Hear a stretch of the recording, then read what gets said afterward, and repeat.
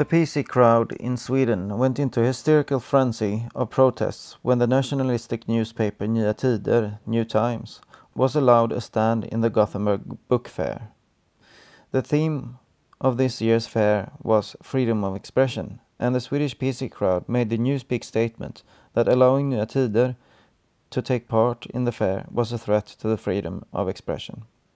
The upstir of this event reached all the way to Simon Wiesenthal Center in France and Dr. Simon Samuels. Dr. Samuels felt there was a need to write to the Swedish State Minister to demand the newspaper to be stopped. Dr. Samuels takes pride in his long experience of keeping the Frankfurt Book Fair free from thought crimes and demanded that Sweden follow the German example. I called Dr. Samuels to ask what specifically in New Times made him want to stop them. Hello? Hello, this is Erik Johansson calling from Sweden. Is this Dr. Samuels? Who is this? This is Erik Johansson from Sweden. Yes. Is this Dr. Samuels? Yes. Yes, hello. I just wonder if you would answer a few questions on this letter you sent to the Swedish State Minister.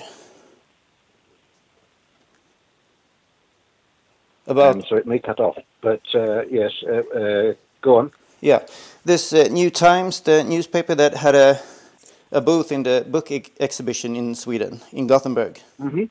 Yeah. I wonder, how come you sent that letter that they should be stopped? Hello? Hello, can you hear me? Yeah, I'm in and out of tunnels. Yeah, okay. On the train. Yeah, okay, okay. Yeah. Now, I was just wondering, have you read that newspaper? Well, I was informed by one of our members in Sweden about the newspaper. Okay, so who was it that informed you about it? As I say, one of our members in Sweden. Okay, so you hadn't read it yourself?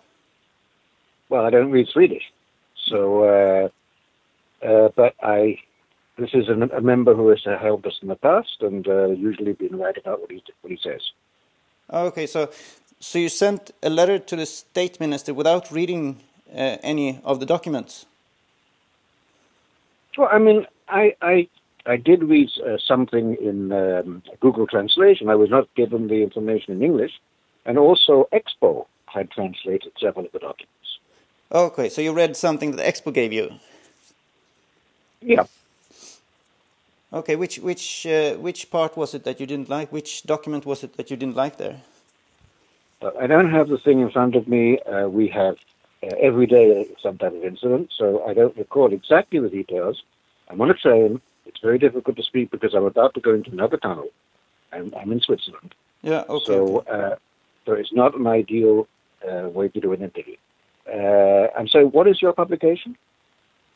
No, I'm just a normal Swedish person, so I don't have a publication. I just wonder, I'm a blogger though, so I was just wondering... Just send me an email or something.